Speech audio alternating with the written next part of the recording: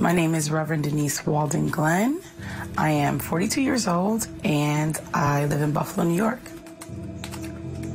I am blessed to have 13 children total, ranging from 26 years old to 13 years old.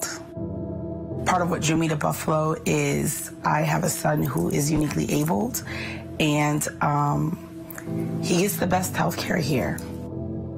There's a lot of rich culture and history in Buffalo, but also there's a lot of ministry work here in Buffalo, and the ability to really dig deep in community and create change and empower the community here, and I love that. Breaking news out of Buffalo, New York, where authorities say at least 10 people are dead after a mass shooting at a supermarket. I looked at my phone and saw my husband's photo. So I answered the phone and he told me, he said, something terrible is happening and a lot of people are trying to call you. And I had missed, I don't know, several calls. And so I called her and she said, you need to get to Tops right now. There's a shooting happening out there. May 14th brought up a lot of questions for my children. I think it brought up a lot of questions for a lot of us. Right after it happened, in all honesty, I didn't know how to answer any of the questions. My kids wanted to know why. They wanted to understand how somebody so young could have so much hate. I think in the beginning I didn't recognize how much so, but I found myself like any sudden movement, any out of the ordinary noises, I was flinching. I was just kind of jumpy. I'm definitely on edge.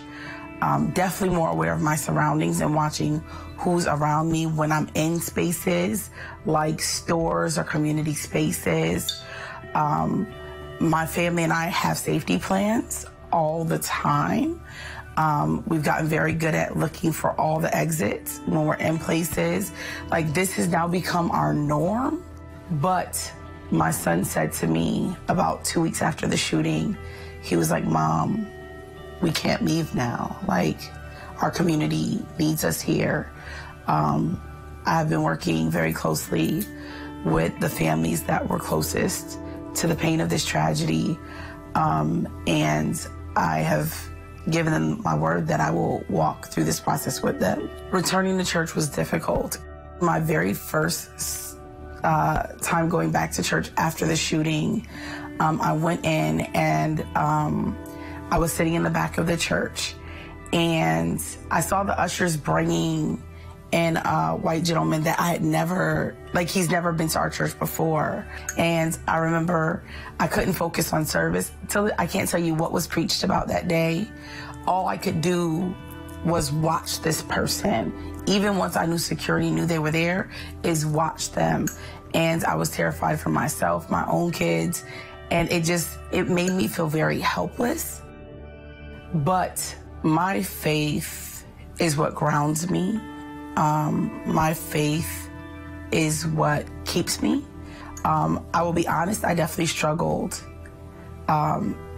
during the immediate time after May 14th, because like I said, it's hard to understand. It's hard to understand seeing that level of hate and violence show up.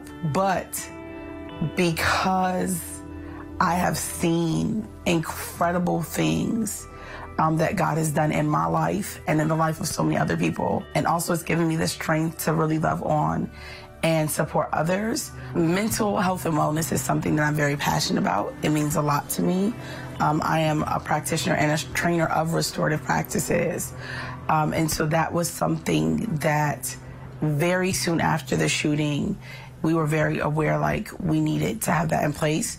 So yes, my family is receiving mental health services, and not just necessarily what we see as traditional therapy, but a lot of non-traditional mental health services, like art therapy, music therapy, movement therapy, and things that, yes, it helps us learn to deal with our anxiety, our breathing, but also just gives us joy. My kids come alongside me in this work, and not just because it's mom's work, but because they believe in it.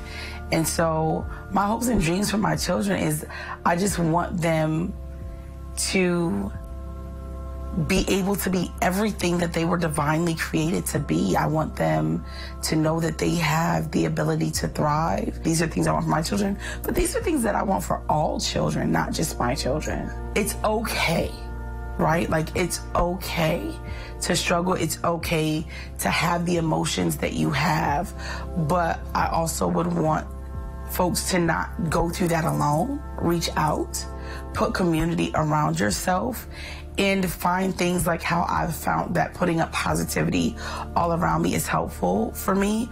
Try things to find out what is helpful to you, what makes you smile, right? Whatever that is, and then how do you make that part of your norm? And there's nothing wrong with needing help and needing community and needing support.